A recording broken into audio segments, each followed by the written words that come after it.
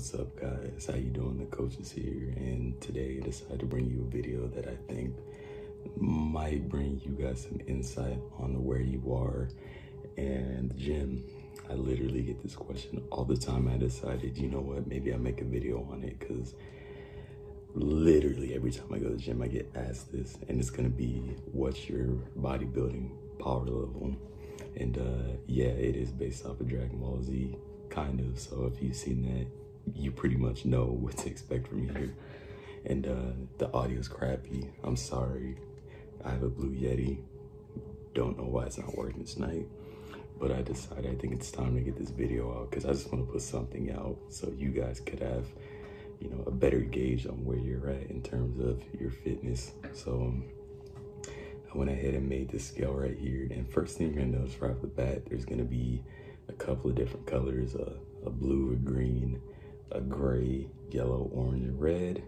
And as we go down the line, explain every level, you'll get a better insight on which, where you're at, for lack of a better term. Also, let me go ahead and say this right now. This is for bodybuilding and not powerlifting, not strongman. So whatever you see on here doesn't apply to any of that. And also, I'll also say that every single person will not go on the scale at the same rate. Everybody's different. You know, people have different approaches to things. So everyone's gonna, of course, start off on level 1, but some people might get to level 6 quicker than somebody get to level 9 and things like that, you know. So we're gonna go ahead and start. And of course, the first level is gonna be level number 1. Your power level's 1. You're a gym noob. Everybody starts here. It doesn't matter who you are. Now, a couple of notes for each level. This person generally is gonna be their first time in the gym, or they might be returning to the gym, but they never were serious to begin with. Usually these people, they don't have any knowledge or plans on what to do. You can tell when they come to the gym too. Get some! Let's go, black man! Spot. Pick up a good black man. Hi, ladies. Ah! And man. Ah! They just kind of walk around on random things, and they're generally pretty overweight or underweight. And that's either from a bad diet, they overeat, or they undereat, or they eat very poorly. There's not much more to say about the person at this level. You've all seen those people in the gym. You know who they are. What I will say is, applaud them for being in the gym, for at least getting there, because that's the hardest part. A lot of people, it's easy to put it off. So for them to be in there says enough right there. Level 2, your power level is 2. You're a beginner. You've probably been going to the gym for, you know, a couple of times, maybe once a week, twice a week, but you're on a very inconsistent schedule. You don't have a plan on when you're gonna go. You just show up whenever. You might have a goal in mind, but yeah, you know what I'm saying. You might have a goal in mind. Another habit of the beginners, a habit of just jumping on random equipment. And those are those people that they go in, they might do some bicep curls, and then 5 minutes later, you'll see them doing leg press. And then after that, you'll see them doing abs. That's pretty much what the beginner is. They just do stuff, you know. They make more of an effort than the gym noob, but they're still beginners, still don't really have an idea of what they're doing. So those two people are gonna fall into the blue category. Now, power level 3, you're the gym casual. Now, at this rate, you figure out a decent schedule. So you might do like a Monday, Wednesday, Friday, or you might do, you know, Wednesday, Thursday, Friday. You pretty much figured out a decent schedule that works for you, and you're being a little bit more consistent.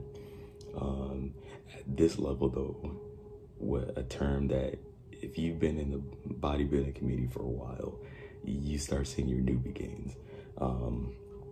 And that's when you first start. It doesn't matter what your goals are, who you are, you're gonna start putting on muscle fast, you're gonna cut weight fast because you haven't been active your life. So anything you do is gonna happen quick.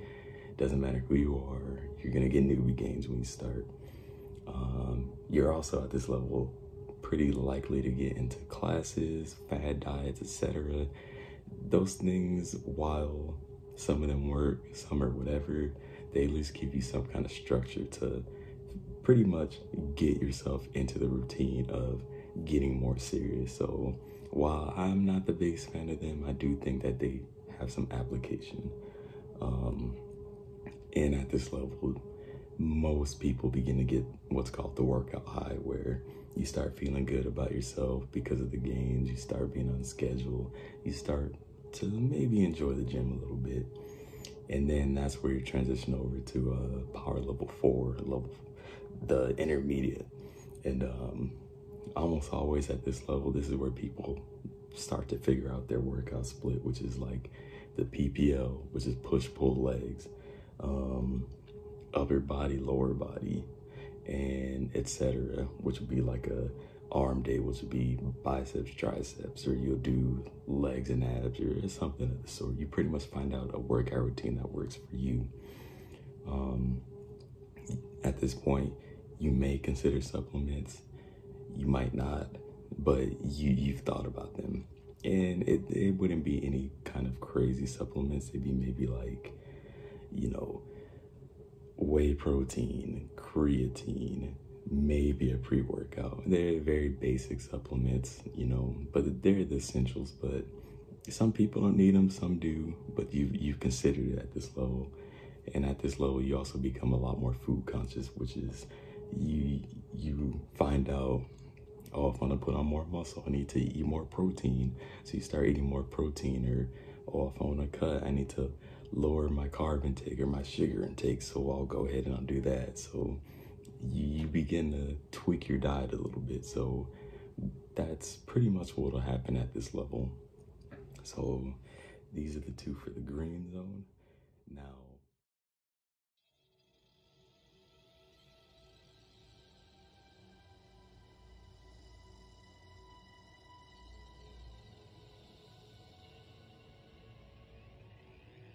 next up is power level 5, and you're gonna notice this is a gray zone. This is literally the worst place to be. You don't want to be right here at the gray zone. I call this the transition or purgatory or gym purgatory, and anybody that works out seriously most likely has hit this wall. That's why it's a gray wall right there. And this is where most people get stuck and they never get out of it, ever. Right here is where the newbie gains stop and people start to plateau, where they're doing the same splits, the same consistency, but they're not seeing progress. They don't know what's going on. Oh, why am I not growing? Why am I not getting any more cut? Or I'll call it the forever cut in bulk, where every time you see a person, you'll see them for a couple months, they're still cutting or they're still bulking or they look the same because they're just not progressing anymore. Now, at this level, there's only one way to progress out of this, and you have to become more serious about your workout and your diet and your training. Now, a lot of people I know get stuck at this level, and I tell them you have to ask yourself one of 3 questions, which is, 1, are you dieting properly? Are you eating the right foods? Are you having too many cheat meals? What is it about your diet that's holding you back? Secondly, are you training consistently? Are you training more days than rest days? You know, are you going to failure? Is your routine good enough for you? And the last thing is consistency. If you're not doing one of those, if you're not doing those things or all of them, you're gonna get stuck here forever. That's all it is. And this level is the make it or break it for most people. It is the most discouraging level to be in, and it's the worst level to be in because most people aren't seeing progression and they get stuck, and then they stop going to the gym, and then they end up falling all the way back to level 4, 3, 2, or 1. I've seen it time and time again, and it sucks. It really does suck. However, if you do those things, you take your diets more serious, your training more serious, you're more consistent, you can move over to the upper echelon, which is going to be level 6. And level 6 is the advanced level. And now at this level, your diet and routine is pretty consistent with some variance. And what I mean by variance is you might eat good, your 4 to 5 days throughout the week, but you'll have a cheat day on your rest day. But because you're more consistent than you are having cheat meals, cheat days, you're still going to see progress. Is that to say do it all the time? No, I don't tell people have cheat days, have a cheat meal, but one is not going to hurt you if you do it 1 day out the week when you're training 4 or 5 days out the week. Of course, like I stated, most of these advanced people have more gym days and rest days. Yeah, that's going to put you farther along. If you have more gym days and rest days, that's just common sense. The gains are noticeable whether this person has their clothes off, on, you're going to see their gains. That's just how you know that they're progressing.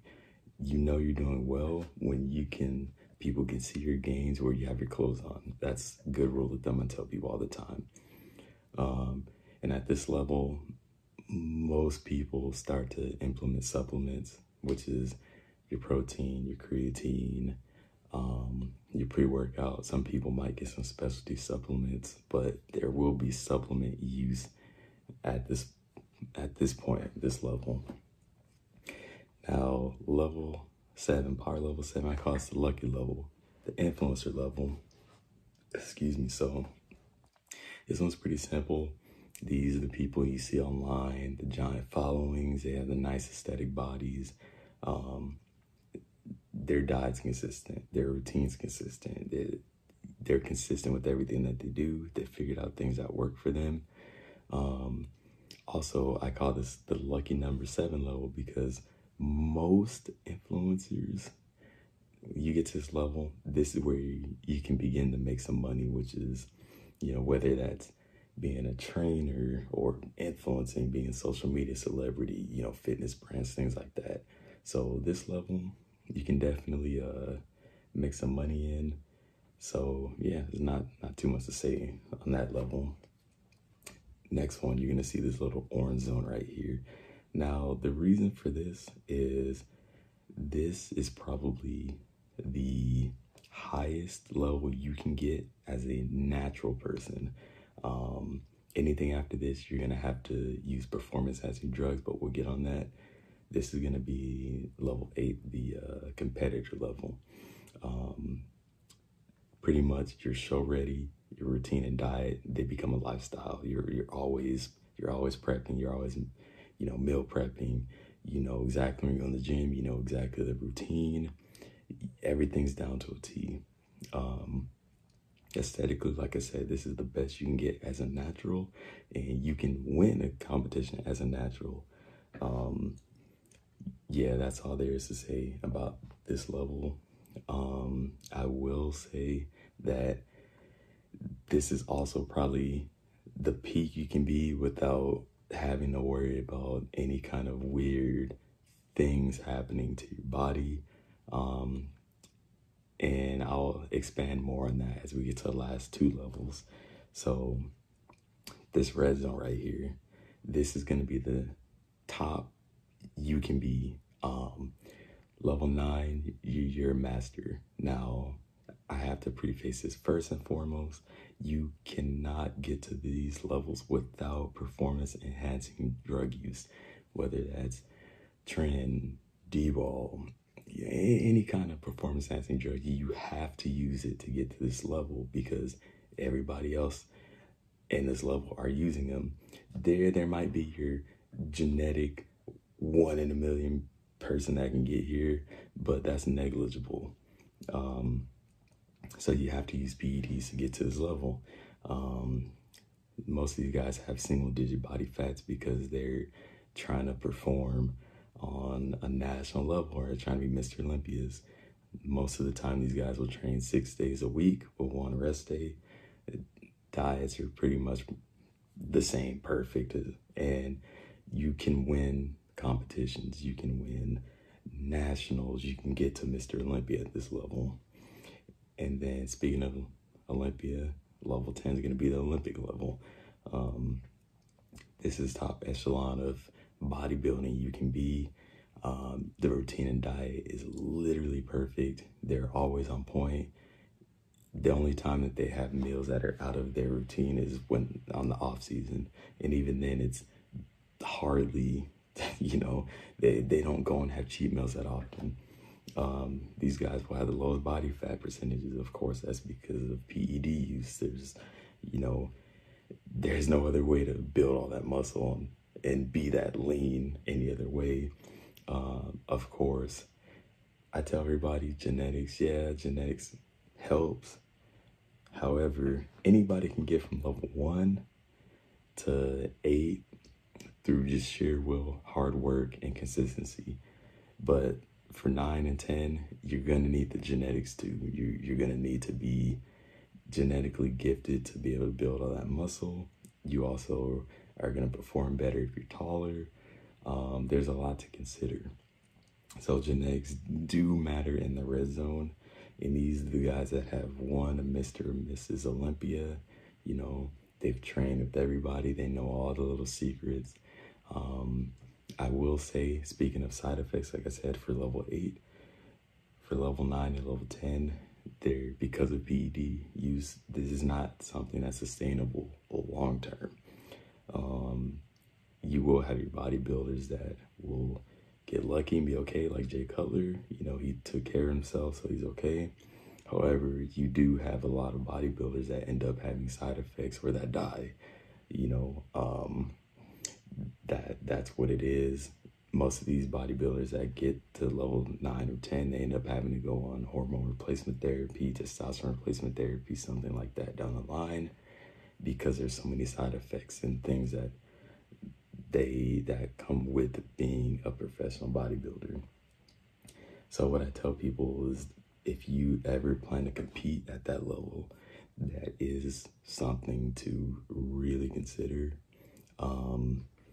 I tell most people, for the long term, if you're thinking long term, aim for 7 or 8.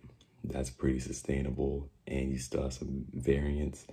If you do want to go 9 or 10, really take your time and think about all the things you have to do. But yeah, that should give you guys a better insight on where you're at as far as your bodybuilding, where you could be, and just some little general tips with each level. So I hope that you guys enjoyed the video, and now you shouldn't need to be asking me where you're at. You should know where you're at for sure with this. But if you like the video, just give me a comment, like the video, subscribe, and follow me, because I'm gonna post more informational videos. Of course, I'll post workout videos, things like that, because you guys have been asking. I'll put up diet videos too, because I do get a lot of questions about how I eat, things like that. So yeah, hope you guys enjoyed. Coach out.